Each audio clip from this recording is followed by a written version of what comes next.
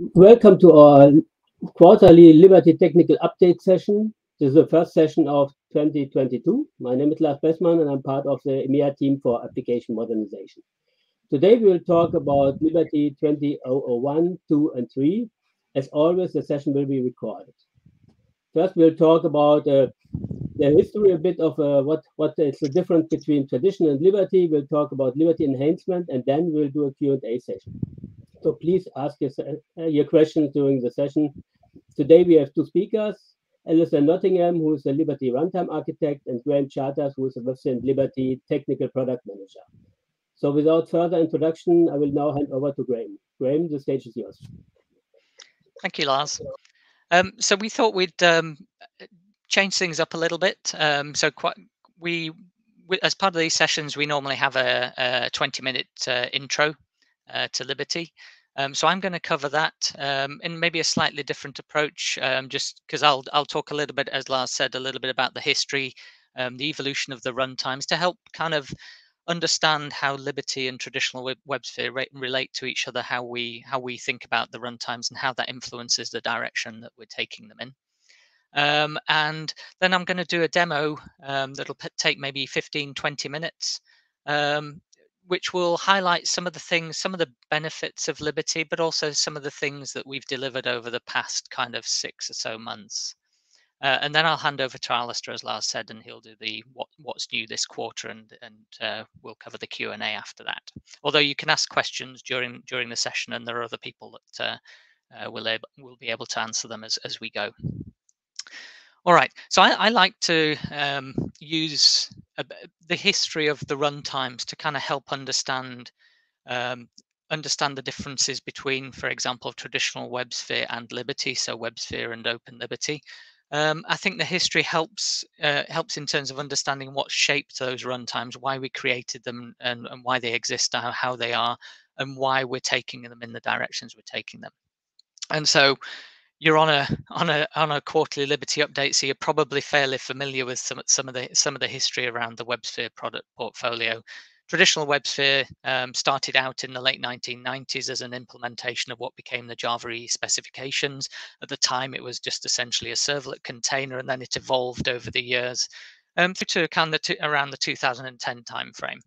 And in that time frame, many new specs had been created, and each runtime is required to implement all of those specifications. So you essentially ended up with a monolithic runtime for deploying and running monolithic applications. So we didn't call them monoliths at the time because we didn't really have other types of or other styles of applications. But because of the increased pressure for kind of time to value, the ability to deliver applications and new applications and updates to applications more rapidly, we created WebSphere Liberty. And WebSphere Liberty, as you're probably aware, is a small lightweight kernel with each of the individual capabilities that can be plugged into that kernel. So you can indeed build a full Java EE or Jakarta EE distribution of Liberty, but you can also create smaller cut down distributions, if you like, that fit exactly the needs of your application. And it happens that this is the model that the industry has kind of evolved towards when it comes to the concepts of things like cloud native and microservices. So in a kind of traditional app server view of the world, you have your server runtime, you manage that, you install fixes into that. It's a kind of first class operational entity. And then you deploy applications, maybe one or more applications into that server runtime. Whereas when you move to more of a containers and microservices based approach, the application becomes the kind of focal point, or the thing you focus on, and then everything else comes along for the ride. So for example, you develop your application, you put it in a container, and then underneath that application, you've got things like the runtime, you've got the JVM, you've got the OS layer, and so on. And because Liberty can be tailored to fit exactly the needs of the runtime, and I'll show that in the demo, you can essentially focus on your application and have just the pieces of Liberty come into your container that are required for that application. And this is great for microservices because if you think about it, if you move to microservices, maybe you've got tens or hundreds more instances, you need those runtimes to be lightweight and fit exactly the needs of the application. And so that's essentially how we're evolving Liberty in that direction. So supporting containers in a first-class way, Kubernetes, And what we saw in the kind of 2016-17 timeframe was a lot of increased demand for open source. And so we open source WebSphere Liberty as Open Liberty as the full production ready runtime, and you can get support for that through the WebSphere licenses. So where that leaves us is we have essentially two runtimes, traditional WebSphere and Liberty, in the form of WebSphere Liberty and the open source Open Liberty. And the focus for these two runtimes is different. So when we talk to our customers about traditional WebSphere and what their requirements are, we overwhelmingly hear that they want stability. They want their existing applications to continue to work. They're the kind of workhorse of their enterprise. They don't want those applications to have to go through migration exercises, because they don't actually want to be making maybe significant changes to most of those applications. So that's the focus we have for traditional WebSphere. It's essentially ensure existing workloads continue to work with minimal impact and minimal disturbance.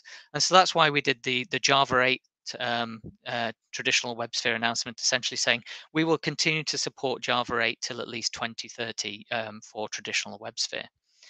Now, we can't just kind of say, okay, the runtime's stable, that's great, we'll move on, because those applications and those servers run inside an environment where things around them are changing. So the operating systems continue to evolve, databases continue to evolve, security standards evolve, there are security vulnerabilities discovered, and so on. So we're essentially still evolving traditional WebSphere, but the focus is on ensuring that the APIs are stable, but we continue to make sure we support the latest operating systems, databases, and security, and so on. On the Liberty side, the focus is on enabling cloud native applications. So it's supporting lightweight and efficient execution, because if you're going to microservices, as I said, you need those runtimes to be small and efficient. It's supporting the latest API technologies for new applications and so on, and supporting containers and Kubernetes, because it's quite clear that these are the kind of leading technologies that are being adopted when it comes to doing cloud native applications.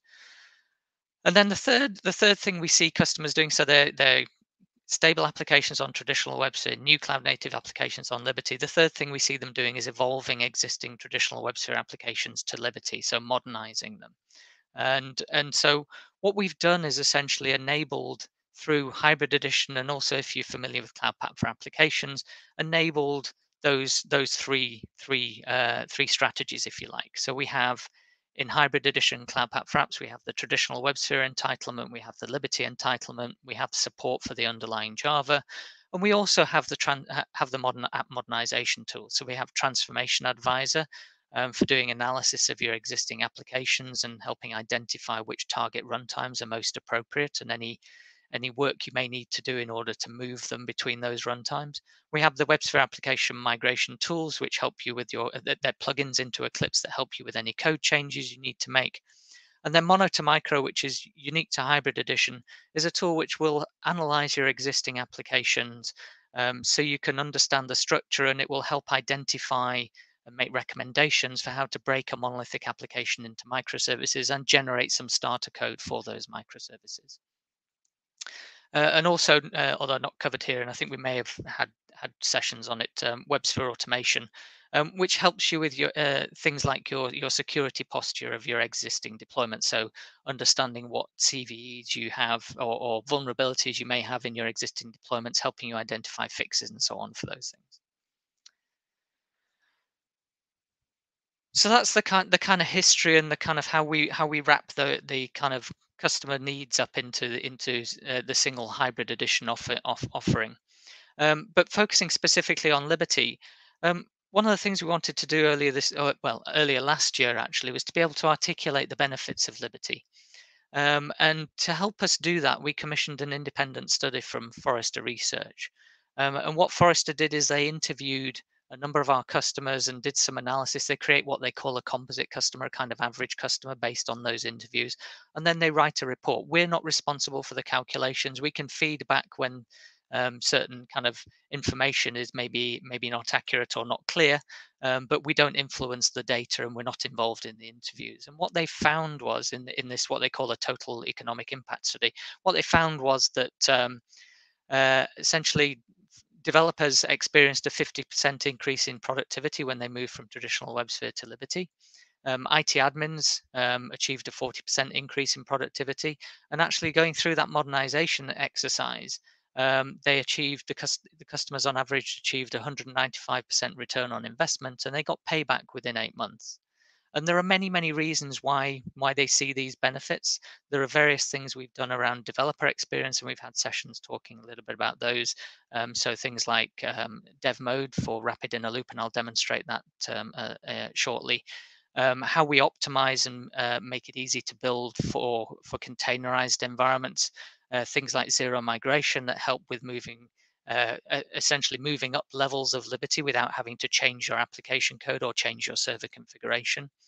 On the more kind of operational side of things, Liberty with its auto tuning capabilities, so you don't have to tune the thread pool, it does that for you, gives you optimum performance, whatever the environment it finds itself in. And if that environment changes over time, it continues to optimize and get the best performance. We've also got a Kubernetes, a full level 5 based, full level 5 capable Kubernetes operator for doing deployments. It greatly simplifies, greatly reduces the amount of configuration you have to provide in order to do a deployment into a Kubernetes environment. So that helps reduce the kind of skills gap between where a lot of our WebSphere customers are today, where they're doing traditional WebSphere operations, to getting to the point where they can do Kubernetes-based operations in a Kubernetes environment or OpenShift, for example.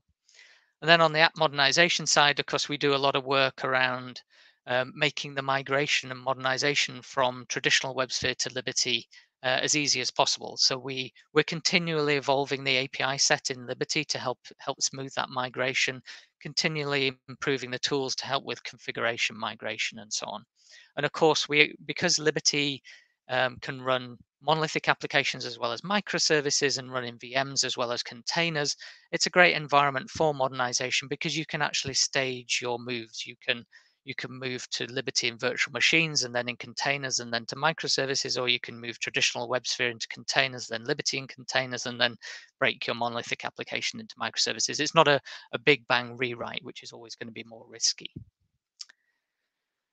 Okay, so I've talked for probably longer than I meant to. So what I'd like to do is now do a demo, and in the demo, I'm going to demonstrate some of the things we've talked about. So I'll do 4 things. One is create a new microservice project using the Liberty Starter, which was, I think, something we did in 4th or 3rd quarter last year.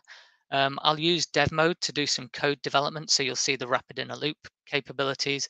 I'll use the generated Docker file to build a container and talk a little bit about how that standard or default Docker file, if you like, optimizes the container for production and makes it a container that fits exactly the needs of your application. And then I'll deploy the application to the Azure Kubernetes service, all being well. All right, so I'm just going to close the slides, and I'm going to move StreamYard away so it doesn't cause us any problems. But hopefully you can still see my browser. Okay, so the first thing I'm going to do is I'm going to go to the Liberty Starter. And this Liberty Starter is essentially, there are other starters out there. They do similar things. I like the Liberty one. It's quite nice and simple. And what this does is it will generate you a new project. So it provides a default for the group name and artifact ID. I'm going to call this Liberty Cloud Demo. And you can choose whether you want the build to be Maven or Gradle. You can choose the version of Java you want to use. I've got Java 11 on my laptop, so that's what I'm going to use. And you can use choose the level of Java-E and Jakarta-E, or none, in fact. So I'm going to stick with the latest and stick with the latest for microprofile. So microprofile for doing microservices, for example. And I'm going to generate that project. And what I get is a zip file, which I can open. And I'm not going to show anything on here, so let's just open a terminal window. It'll be easier to see. And that's opened on the wrong screen. And so if we just have a look, we can see what we've got generated. So there's a README with some instructions. There's a Docker file for building the container. There's a Maven wrapper file for doing my Maven builds. There's the pom.xml for doing the Maven build. It's essentially the more detailed, the instructions for how to build this project, and some source code. So what I'm going to do now is I'll take a look at that source code in Visual Studio Code.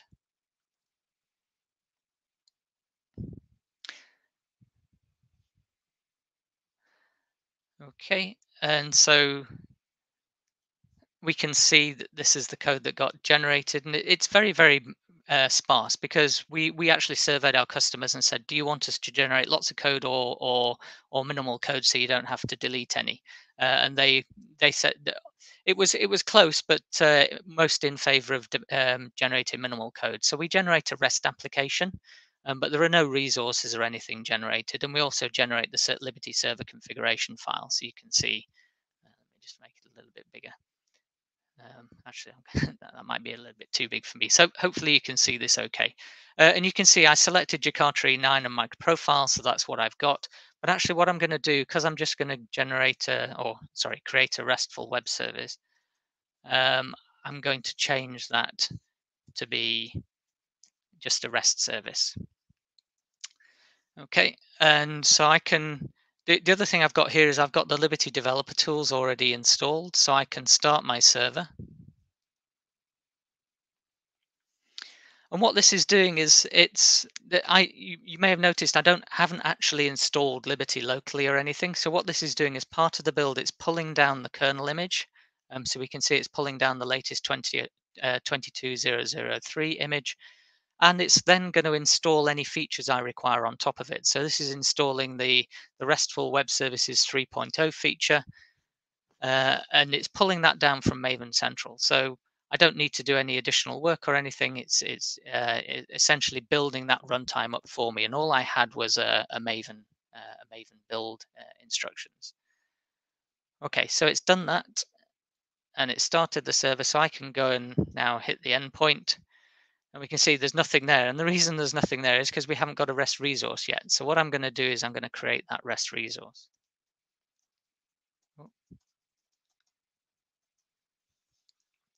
And that REST resource, I'm going to cheat a little bit. I'm going to take some code that's actually used in the Open Liberty guides, which is just going to return the system properties for my service, for my laptop. So I've made those changes, and I can go and hit the endpoint again. Let me just refresh this. And we can see there's still nothing here, and that's because I'm not actually at the right location. But then even when I am at the right location, I can see that it's complaining because I don't have the ability to write JSON. And we can see that this service says it produces JSON. So I've not configured that into the server. And so what I'll do is I'll just add that feature. I think it's 2.0. Let me just check my crib sheet.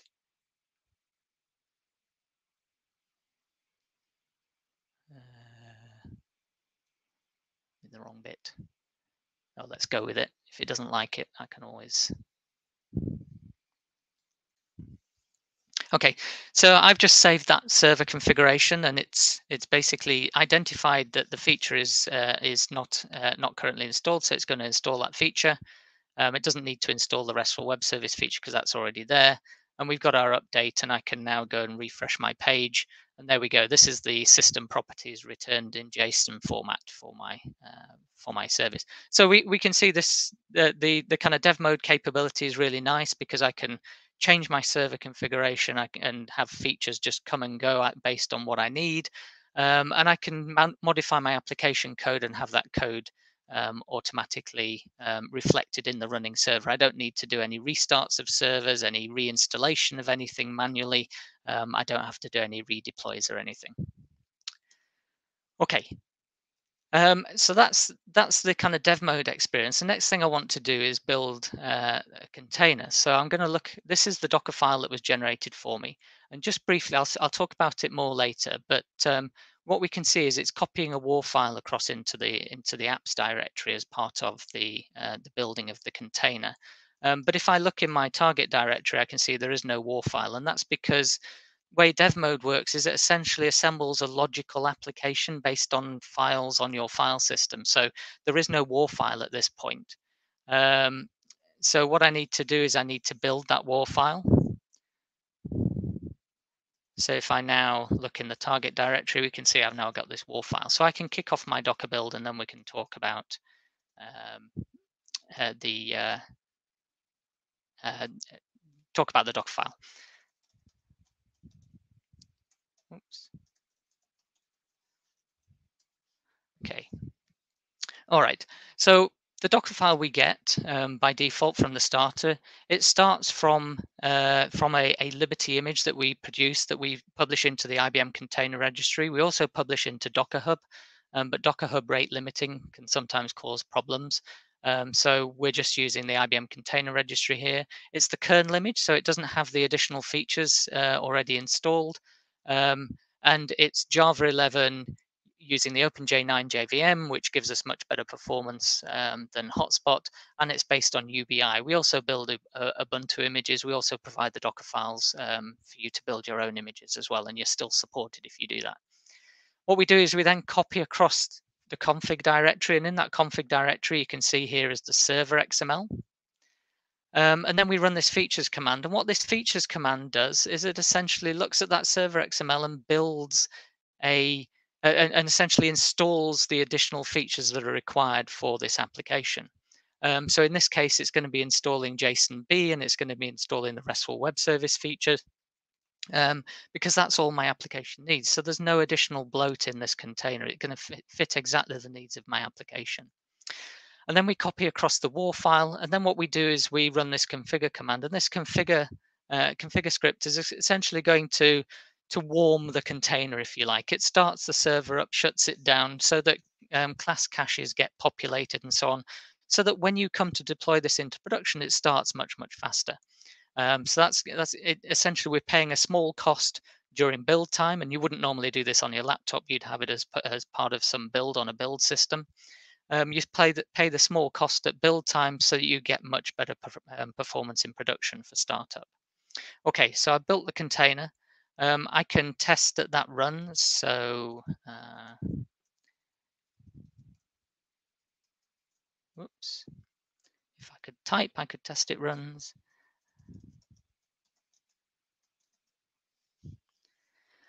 Okay, so we're going to start that container up. I should have mentioned, so I showed dev mode not running in a container. Dev mode actually also works with containers, so I can do start in container, and it starts up the experience inside a container, so you can get near production developer experience. Essentially, if you're deploying in containers, it's better to develop and test in a container as well. So that server's all started up, and essentially it'll be available at the same location. So if I refresh, there you go, and you can see, hopefully you noticed that the system property values changed because this is now inside my container rather than running directly on my Mac. Okay. Normally when you Control-C, if you're using Docker, it kills off the container, but I'm using Podman and I've aliased it to Docker, so I need to just stop that container running. Okay, all right. So I've created a new service. I've done some development. I built it in a container, and now I want to deploy that to a cloud environment. And where I'm going to deploy that to is the Azure cloud. I have an instance up there.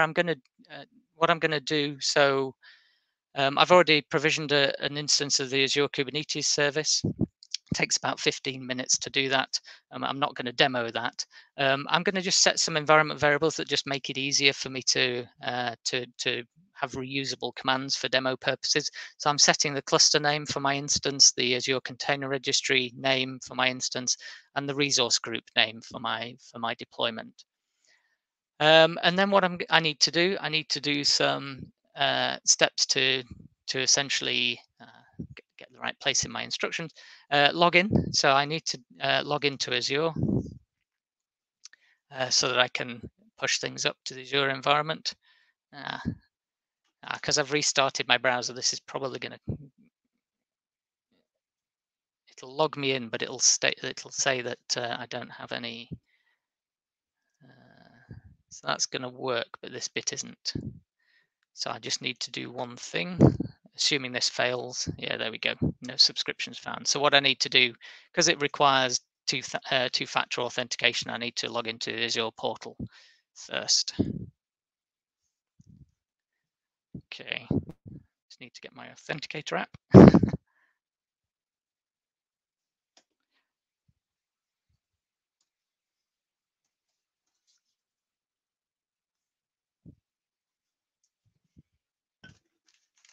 Okay, I can use that page later, so that's good.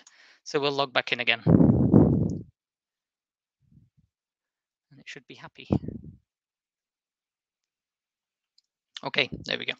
All right, so the next thing I want to do is I want to connect to my cluster. So you'll see this is where I'm using those environment variables that I set. It just makes it easier. If I provision a different cluster, I don't have to create new commands that I can copy and paste. I'm going to log into my Azure container registry. This one takes a few seconds. I'm not sure why this one's particularly long, but anyway. What are we doing for time? Not too bad.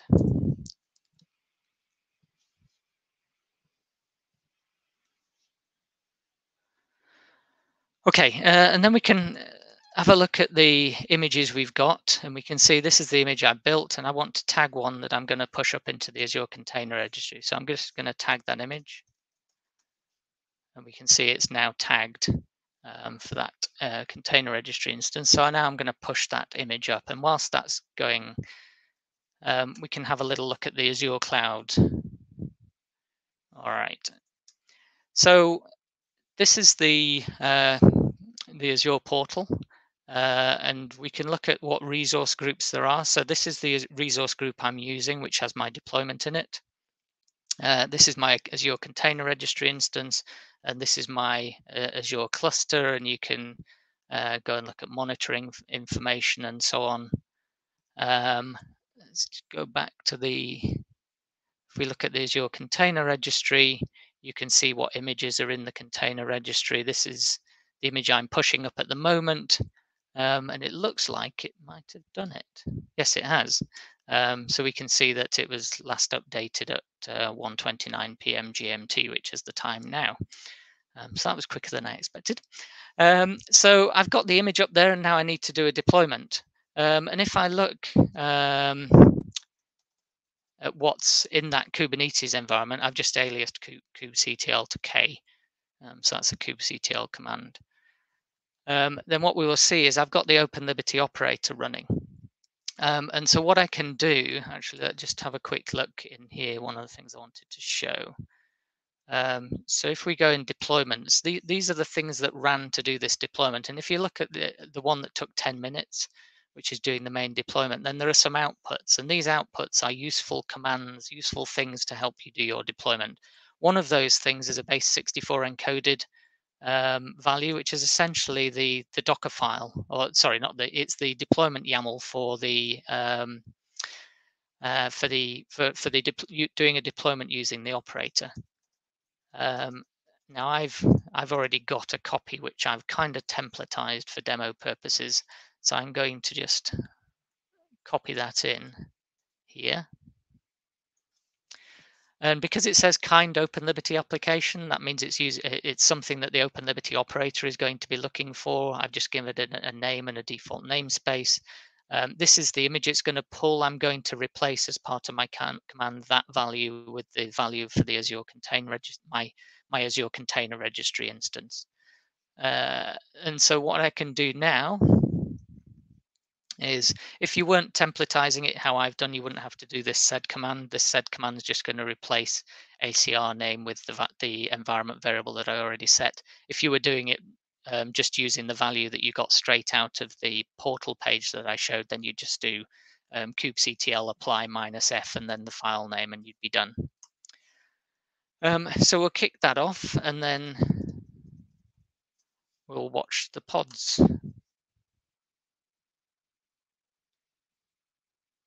Oops, did I just mess that up? I think my usual trick, I forget to save the file. There we go. So let's try that again. The number of times I've done that is ridiculous. I think I do it more often than I can get it right. So now we can do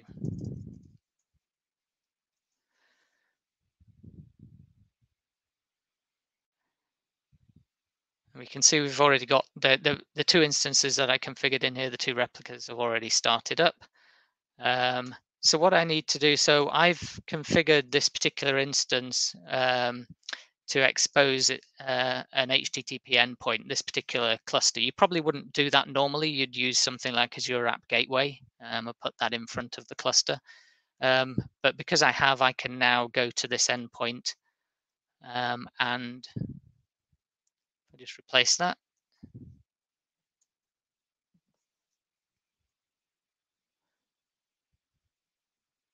Here we go. When I did this earlier today, it was very quick. There we go. And so that's the response now from the instance running in the Azure Kubernetes service. So that's it for the demo. I'm going to hand over to Alistair. So just to summarize, think what I've tried to show is the kind of the easy getting started through the starter to create a new project, how dev mode helps you with kind of rapid iterative development of your code and configuration and so on, how easy it is to build a production ready container, and then how easy it is to deploy to a Kubernetes environment using the Liberty operator. Okay, that's me.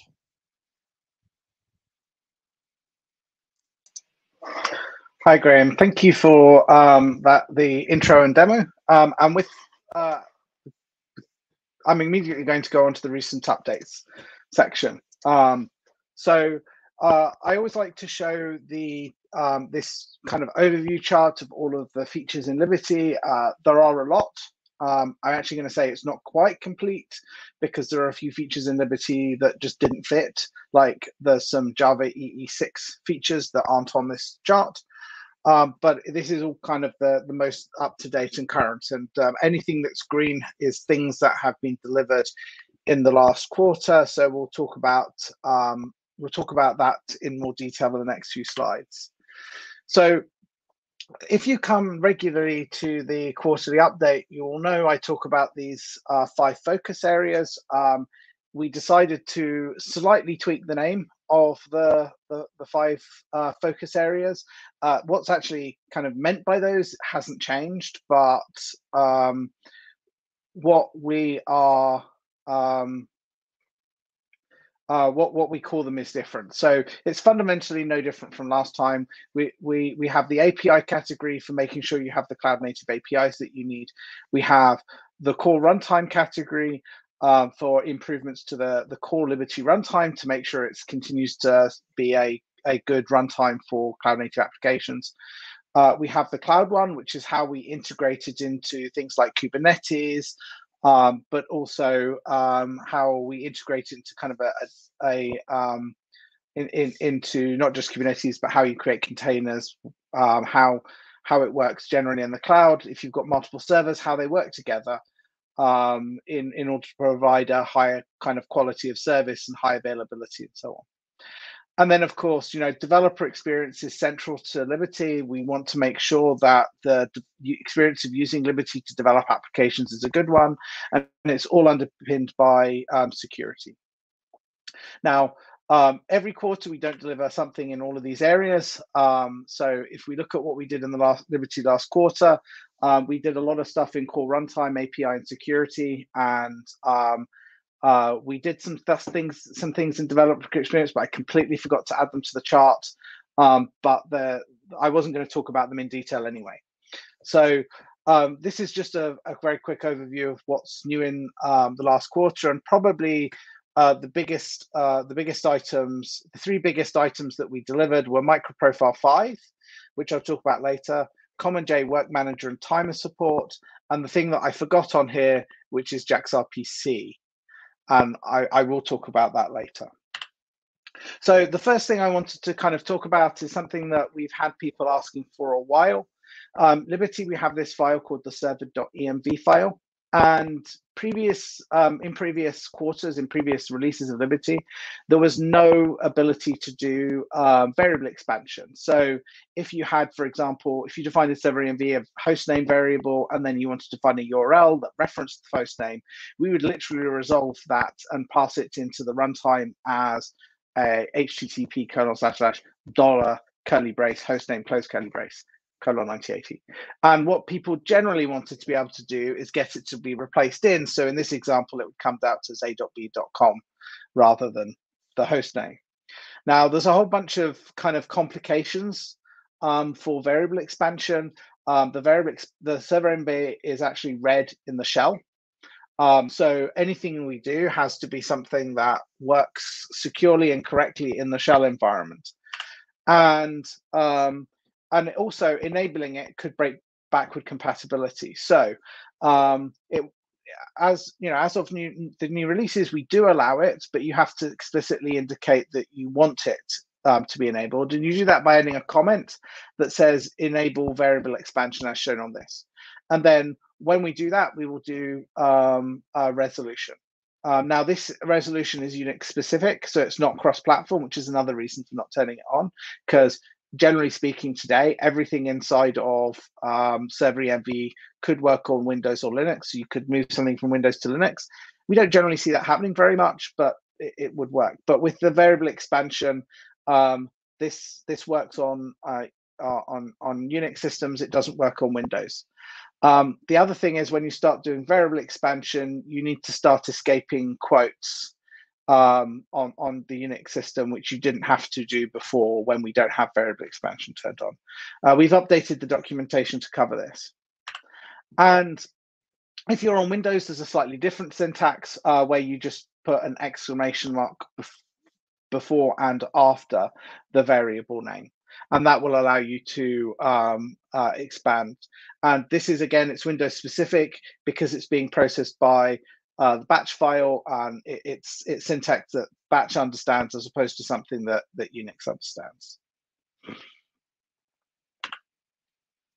Another thing that we've done is we've added support for something called a JWE. And before for OpenID Connect, and before I talk about that aspect, I just want to briefly recover what a JSON Web Token is. Apparently, JSON Web Token gets pronounced JOT as an algorithm, as a short form. I don't know why, because I don't see where the O comes into it. But it's basically 3 different base64 encoded sections separated by a period, and 2 of those are JSON payloads. And this effectively tells you identity information about an end user. And the last one is a signature, so you know that the stuff in the payload hasn't changed. Now, this is a useful way, and quite often is used for transporting identity information around. But if somebody actually gets hold of the JWT, it's very easy for them to extract the identity information. So there's a potential privacy implication here if these tokens get exposed. So there's something called an encrypted JSON Web Token, or JWE. And this ends up with another, it's kind of a whole bunch more base64 site bits. But the what this ends up doing is all of that JWS gets encrypted and placed into the 4th element in this basic 5-section base64 item. And everything else, it basically tells you how to do the decryption, although of course it does not include the decryption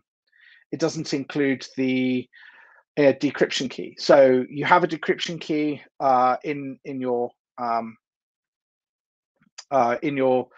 system, and as long as you have that decryption key, you can break it open. But if anyone else were to get this JWE, they wouldn't. And we actually added support for JWE in some scenarios a while back, but now we have support in our OpenID Connect relying party. So that's basically the client part of OpenID Connect. So if you get sent a JWE as a bearer token and you're using OpenID Connect with our relying party, we can now pick it up and do the right thing with it, whereas beforehand we couldn't. So it's a fairly it's kind of, when you state it like that, it's very simple, but of course these things generally are much more complicated to get working than necessarily what works. Another thing in the security area that we've done with Liberty recently is we've started signing are downloads. So if you go to the Open Liberty IO website, for example, the downloads from Open Liberty IO are signed, and you can use OpenSSL in order to verify the signature. What this allows you to do is very easily verify not only is this package, the one that was you thought you were downloading, but you also know it was the one that was released by IBM, and nothing has happened kind of in between to interfere with it. We sign it as part of our build system, so it's not the signature's not generated on download.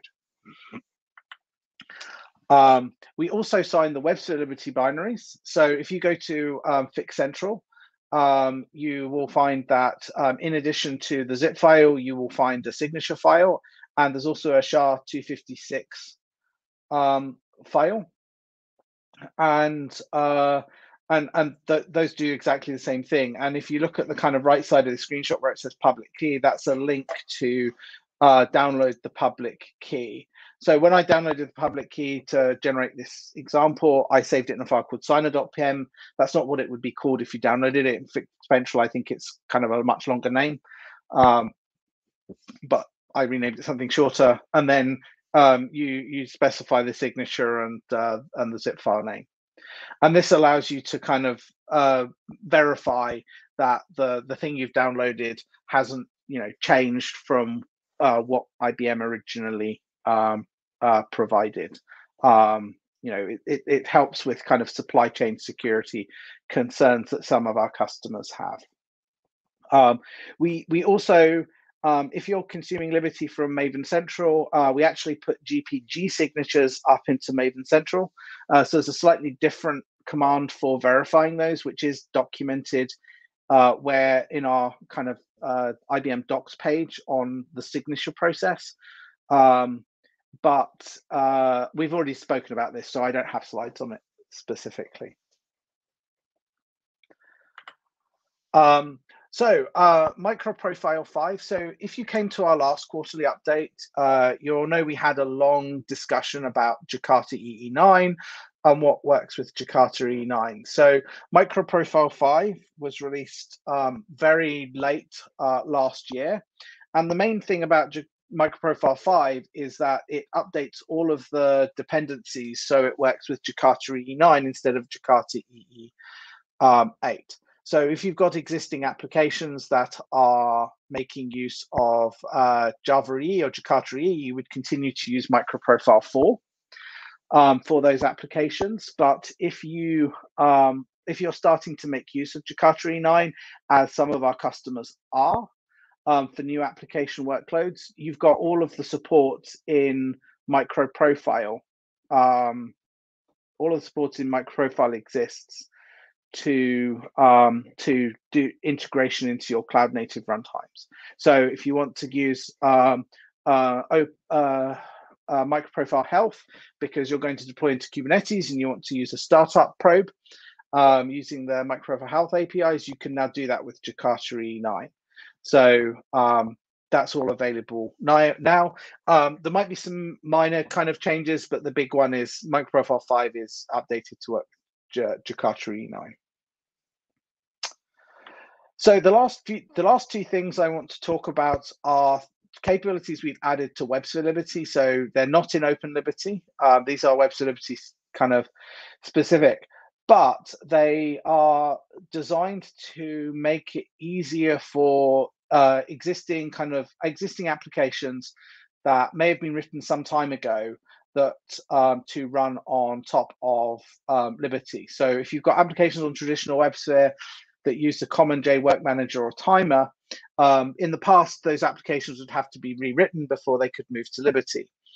Now we've added some support for the common J work manager and timer, and that means that those applications can move and run on top of Liberty.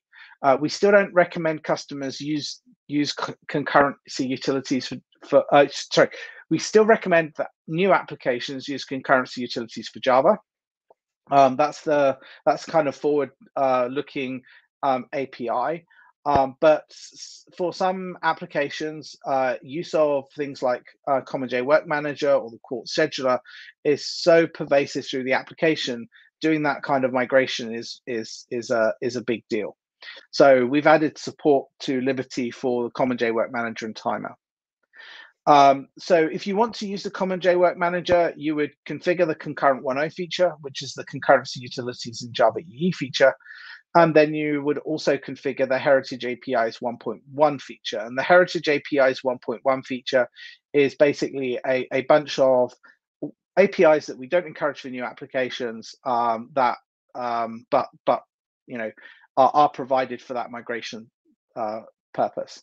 And then you just configure a managed executor service in exactly the same way as you would for the concurrency utilities of Jakarta EE, but as well as it supporting being converted to a managed executor service, which is the Java EE type, it can also be then assigned as a work manager. So if you look at the code example on the right, you'll see we're using an app resource to drive a lookup of the work manager default into a work manager, and then you just use it in exactly the same way that you would use the work manager.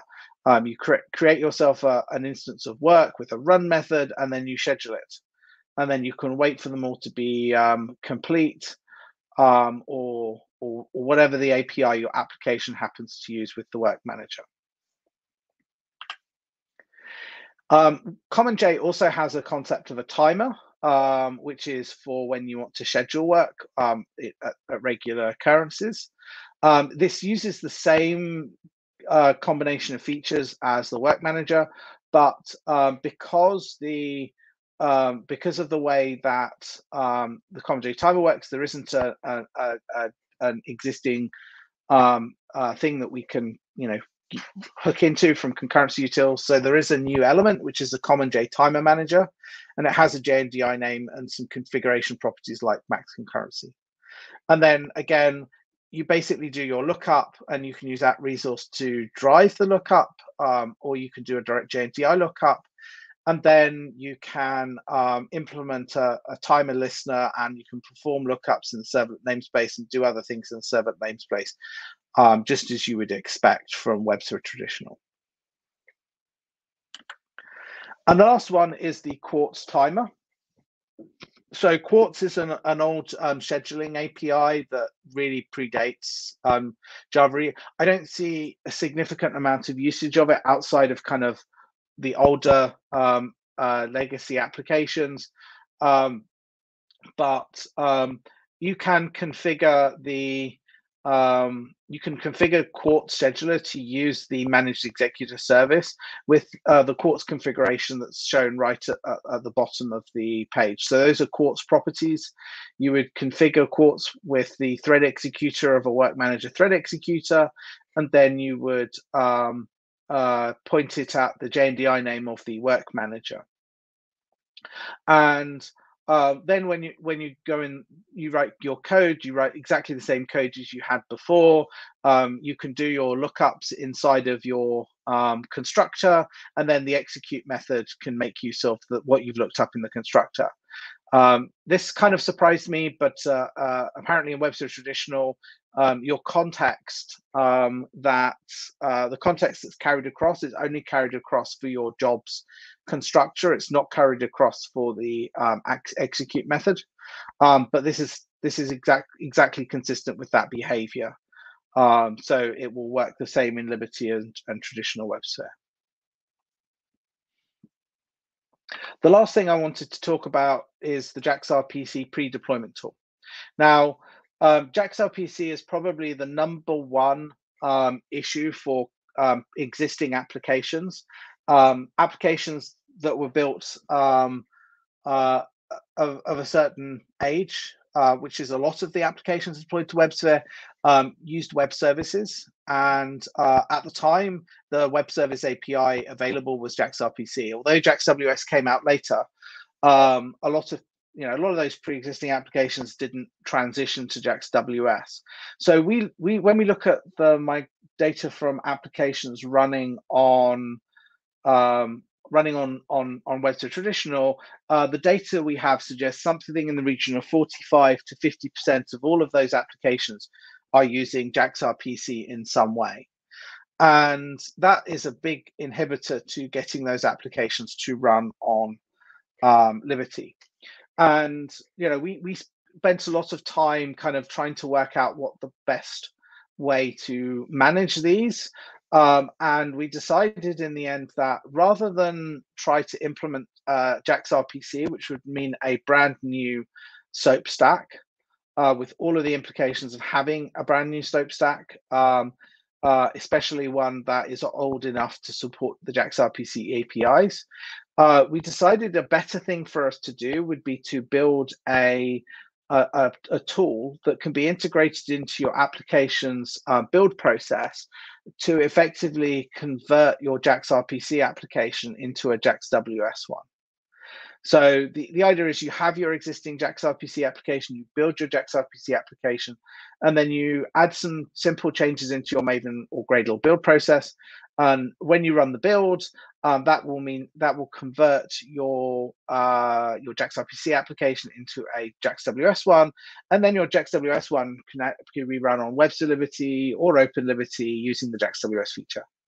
In fact, in theory, on paper, this should be able to work on WebSphere Traditional, but it turns out that there are some differences between how JAX-RPC runtimes work and how JAX-WS runtimes work, and those changes to make sure you don't see any issue with that, to basically make the Liberty JAX-WS work like the traditional JAX-RPC one. They were made to Liberty and not rolled into WebSphere Traditional for a whole bunch of reasons. The conversion isn't 100%, so it's not the case that 100% of applications that use JAX-RPC will absolutely be able to use this tool in order to move across. But we believe we've got it to a significant percentage. So 80–90% of JAX-RPC applications we think should move. And if you want to pick this up and have a go and kick the tires with it and you find it doesn't work, we're more than willing to hear from you. But this gives a path forward for the JAX-RPC applications that doesn't require you to rewrite all of those JAX-RPC applications as JAX-WS. In order to use the plugin, you would download it from Fix Central. I've included a link to the support page that details all of the versions. There's a couple of different versions out there right now. And it lists links into Fix Central for all of them, and you download the version you want to use, and then you would install it into the Maven repository. And I just realized I've made a slight error, because the next slide assumes you're using the most recent version of the plugin, and this assumes you're using the first version of the plugin. I would strongly recommend you use the most recent version of the plugin rather than the one mentioned here. Once you've installed it into your Maven repository, you add the following into your project Maven POM. You want, which is the plugin into the build section, defines the group ID, the artifact ID, and the version number of the plugin. And then you configure it to run the replace JAX-RPC in whichever phase of the build you decide makes most sense. In this example, I've done it in the package phase, which means the goal should run after your application has been packaged. I have to check. I'd have to check to make sure this is 100% correct, and I will do that before distributing the slides. But this is how you would run the replace JAX-RPC one. There is also a target or a goal, which is in the documentation, which will scan your application and tell you whether or not the tool can actually do the conversion. So if you want to run that against an existing EAR file before you run this tool, that's to find out if it will work. Sorry. That's perfectly valid and possible for you to do. You would just change the goal to a different goal. With that, that's the end of the what's new section. So the next, I'll just kind of cover the last few slides before we go into questions. So we have a whole load of Open Liberty guides. It says there are 52, but in actual fact, I discovered this morning, a little too late to update the charts, there's actually 55 guides.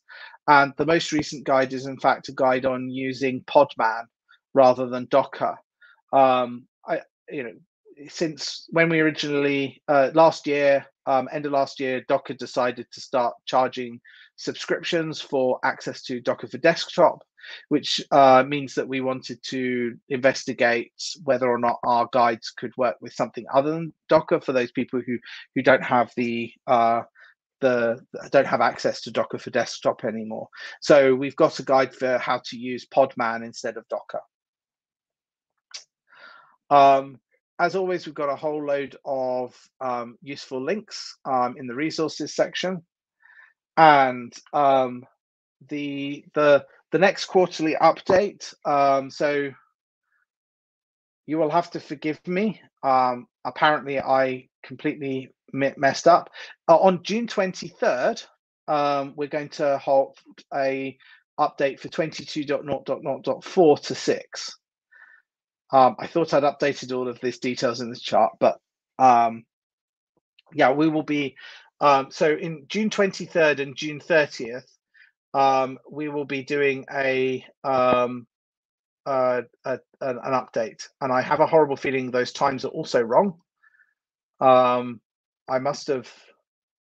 Okay, so June 23rd and 30th is this correct? I will make sure this slide is up to date before we distribute it after the call.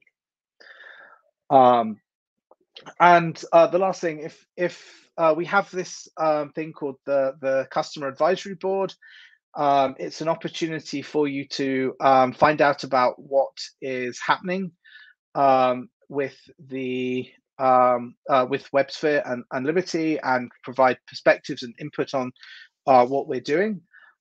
If you want to register, there's a link on this slide and an email address of somebody you can contact. There is a non-disclosure agreement that needs to be signed, but I mean, predominantly that's so if you say, would like you to do X, we can actually do X.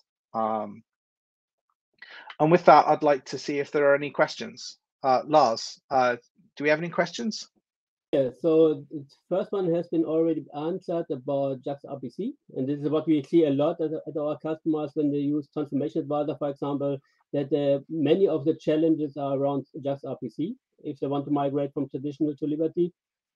Another question was around Command J timer, and there's a question, so if I have existing traditional VARS code, do I have to change the code to fit to the code example that you provide, or is it the same code? No.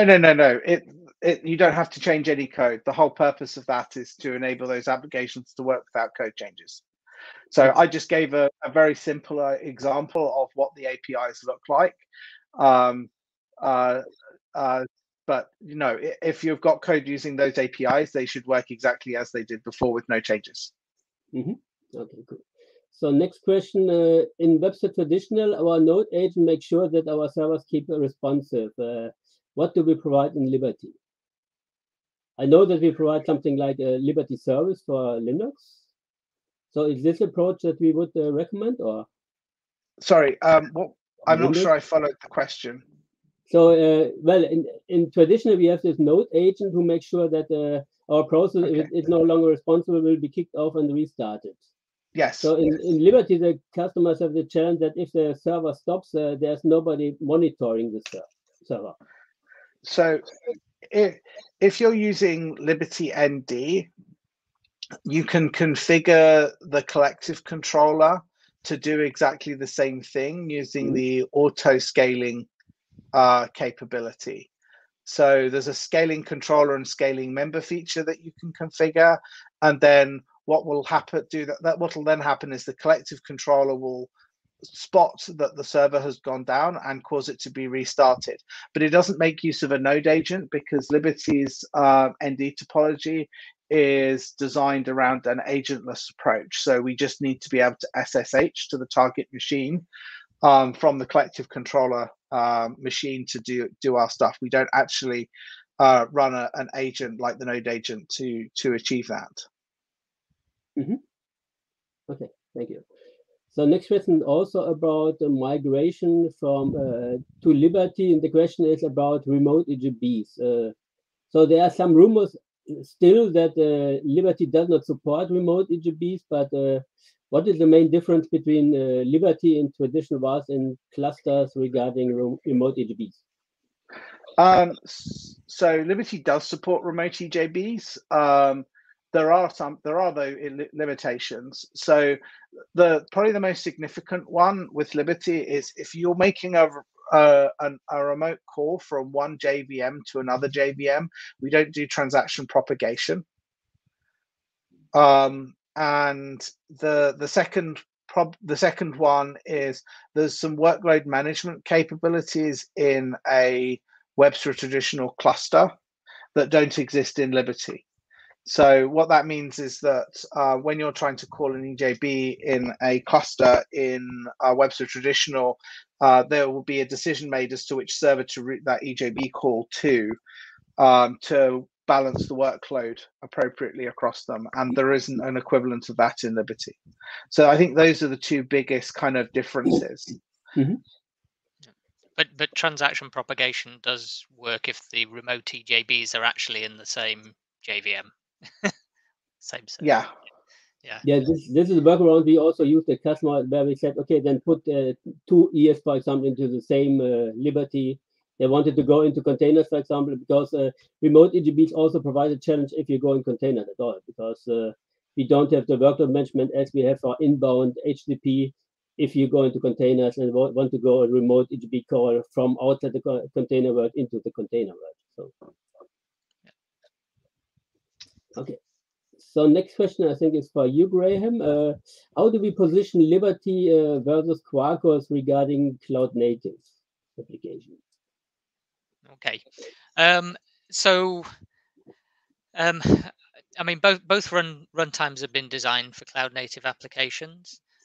We focus on kind of Liberty is very good for a broad spectrum of runtime options, going from kind of full monolithic applications all the way down to microservices. A lot of people that we talk to aren't necessarily going to microservices, so they want the full capabilities for writing monolithic applications, but maybe they're using containers, they're doing continuous integration, continuous delivery for those applications. They're just not prepared to kind of bite the bullets and go down to breaking that into microservices, or even writing microservices from scratch, maybe organizationally, or that they're not kind of set up or prepared for that. Quarkus's focus is really on kind of the microservice end of the world, also not really focusing on enabling existing applications to be moved across onto Quarkus. They support microprofile, but then the rest of the APIs are kind of open source project APIs that are assembled into that environment, rather than with Liberty. Our focus is on supporting the standard APIs, so things like Java-EE, Jakarta-EE, and microprofiles, so that your applications can be portable. We also focus on getting the best performance out of an environment, but running in a JVM. So that means that throughput can be better optimized when you're running in a JVM and you're running Liberty for workloads that are maybe going to be running for a little while. Whereas Quarkus is one of the big focuses on compile to native, where you get kind of I guess fast response time, but not necessarily high throughput. Because there's no further optimizations or limitations on optimizations that can be done beyond the kind of beyond what's done when you first compile that application to native. Mm-hmm. Another question in that area. So with Quarkus, that there's a lot of focus on fast start of the application server. I saw that with Liberty we have something called Trio. Is it going in the same direction, or? So Cryo is an interesting approach. So Cryo is checkpoint restore in user space, which is the ability to take a snapshot of a process running in a Linux environment. and then reconstitute that process. The idea being that you can maybe, if you used it for Liberty, you could start the Liberty server up, have some initialization things done, and then take a snapshot, and then next time you start it, it'll come up almost instantaneously, so essentially instant on. That's an interesting approach that, and I think we've done talks at conferences about kind of looking into that and showing kind of experiments showing Liberty using that approach, and we can actually start up a full Java-E application from our kind of tests. You can start up a full Java-E application on Liberty in an application that took 4 seconds to start, which isn't particularly long. A full Java-E application can start in about 400 milliseconds, based on some initial experiments, and we think we can probably improve over that. So it's an interesting approach that we're looking into that we think can give us that kind of fast start capability without the compromise that you get with compile to native, where as I said, with the optimizations, because if you use Cryo, you're essentially starting up the JVM again. You're reconstituting the JVM, so you can get those performance optimizations as the JVM, as the JIT does its work. Mm-hmm. And is Cryo depending on Java 8 or Jakarta EE8 or Jakarta E9, or can it also run with Java EE7? So Cryo itself is independent of any kind of, I guess, Java API set or anything. It's something that I think we're looking at from a kind of Semaru perspective in terms of enabling that snapshotting, that kind of thing. So Semaru being the kind of IBM Java distribution. I'm not aware of there being anything specific to kind of so existing applications, if they're using Java EE7, will be able to benefit from it, as well as Java E8, Jakarta E9, and so on. So it's more a configuration part, not something I have decoded, something, correct? Yeah, it would be something you could do as part of a build process, for example. So in the same way I showed running that configure script as part of a Docker build, maybe as part of your build process, you start the runtime up and snapshot it, and then when you come to put that into production, it would start essentially instantaneously. Mm-hmm. So in your demo, you showed the dev mode and something like this. Is it something that is available as a guide as well? What, Cryo? No, the Liberty dev mode and okay, what you showed in your demo. Yes. Yeah, if you go to openliberty.io/guides, then as Alistair said, there's 55 guides there now, and you can search through those. There are ones that show dev mode. I think I'm pretty certain, maybe or maybe not. I think perhaps the getting started guide shows dev mode. It won't. I don't think it shows it using Visual Studio Code, for example, but dev mode is enabled by the build plugin, so it's part of our Maven and Gradle capabilities. So you don't actually need an IDE. You could just use VI or Emacs or whatever your favorite text editor is, and you still get that rapid in a loop experience. The first demo I ever did of dev mode, I deliberately used VI to exactly make that point, because people don't expect using such a kind of basic editor, although Vi fans will probably bristle at me saying basic editor. But yeah, just people don't expect that from Vi or Vim. So it was a deliberate choice. Yeah. Mm-hmm. Okay, thank you. So another question is in the direction of variables. So you showed that we have some enhancements now with variables that can be resolved in the server.env. So if I want to define variables overall, where should I define them? As a default in the server.xml, I could put it in directory. So there are different approaches that I could use. But the question is, is that something what you would recommend? So I generally would. So it depends on what your goal is. So I would generally say put as much as you can in server XML. But when you look at the resolution order, there's a resolution order on variables, and if you're going to deploy into a kind of Kubernetes environment, you quite likely want to be able to override it in a Kubernetes environment, either by using a config map bound as environment or as a file into the file system. And there, at that point, you need to customize kind of what you're doing. So a variable whose value is in server XML, kind of for historic backwards compatible reasons, always takes precedent. So I would say best thing to do is probably to define in server XML as much as possible with a default value rather than a value, because if you set the default value, it can be overridden at the other levels, but you know that it's always going to have a value. And then you could override in production. So that's what I would tend to suggest. Mm-hmm. Okay, thank you. So are there any further questions? I do not see anything at the moment.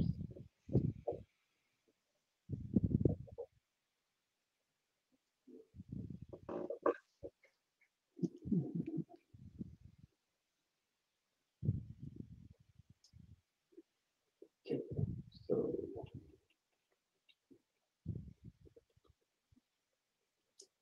at the moment we don't have any further questions. So one question regarding Jakarta EE9 and older features, for example, for Java EE8. Can they be mixed, or is it something that we shouldn't do? No, it's an all or nothing. We haven't really allowed mixing of Java EE versioned features since Java EE7. And that caused a lot of complications and a lot of difficulty that ended up,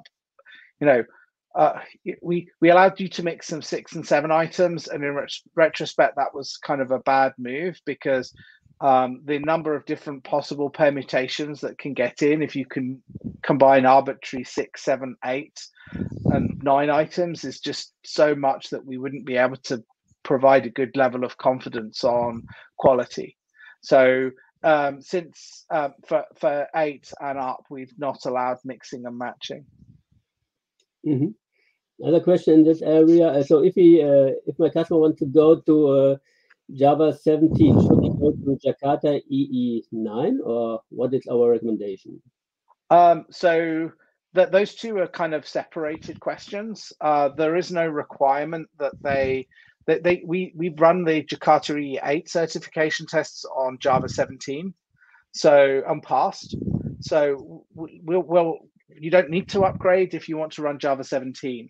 The reason you might wish to upgrade to Jakarta EE9 is because you want to set yourself up to be able to consume newer versions of Jakarta EE, or you want to switch to the newer implementation of JAX-RS, which is more efficient than the old implementation. So when you use Jakarta EE9, we have pulled in REST Easy as our JAX-RS runtime, because we found it performed better. And although we'd done a lot of work to make CXF performance better, we were kind of running out of options to get it ahead of REST Easy. So we decided with EE9 we should just switch to REST Easy and concentrate our efforts on making our integration with REST Easy the best it could be.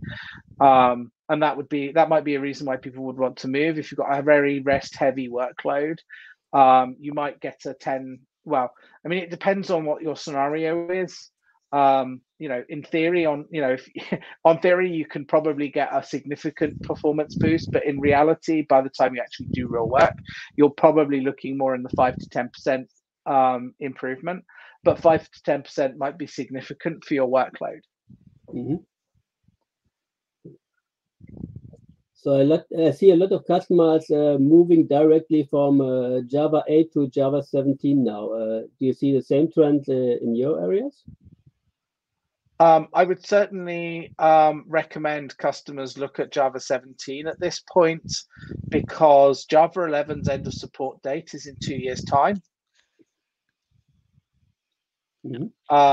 And that sounds kind of weird, because Java 8 support is after that, and we're used to all of these things taking, we're used to the idea that 8 will go out before 11, before 17, but in actual fact, Java 8's end of support is quite a bit out. So I would definitely say if you're going to switch from 8 to something, 17 is absolutely the right choice. So do you want to add something, Graham? No, so I don't know that I've seen enough data to say whether that is what is happening, but I think Alistair's recommendation is the right one. Yeah. So I actually should have put this into the charts, but I wasn't sure if I was able to, but I have just checked. So Java Liberty will stop supporting Java 11 in the 24.00.10 release of Liberty. And I know that sounds like it's a long way away because we've just done 22.0.0.3, but I know for a lot of customers who are planning a Java migration, that is not a huge amount of time. So, Java 8, on the other hand, support slated to end on the 26.0.0.4 release of Liberty, which is, about 18 months later. Thank you. The other comment in that direction, so we see also a lot of questions about the Xamarin runtimes, which Xamarin runtime I should use, the Open Edition or the Certified Edition. And from my discussion with the field as well as with product management, I got the statement that we should use the Open Edition if possible, because then we have the flexibility to use it on any platform where you want to run it, because you can run it on Windows, you can run it on Linux and all the other platforms as well, including macOS, which is not available for the Certified Edition. So I would kind of say the Open Edition is probably a kind of the better option of the two, but not for that reason, but because the Open Edition comes out faster than the Certified Edition does. So there's a whole bunch of extra work that needs to go into passing certification, and that means that there's a gap between them being released. So that's why I would say Open, because if you're going to move up, why wouldn't you move up to the most recent version? And that's probably going to be an Open one. Okay.